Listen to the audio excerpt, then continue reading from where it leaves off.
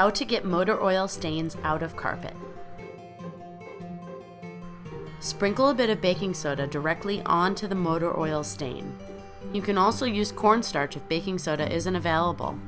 Let the baking soda or cornstarch sit for 10 to 15 minutes.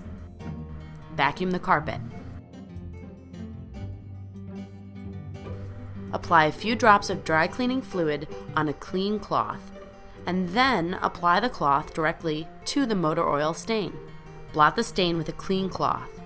If the oil stain is still visible, mix 2 cups of warm water with 1 tablespoon of white vinegar and 1 tablespoon of liquid hand dishwashing detergent. Apply the solution onto a sponge and work the solution into any remaining oil stain residue. Rinse the area with cold water and let dry. For more spot cleaning solutions, visit spotremoval.coit.com.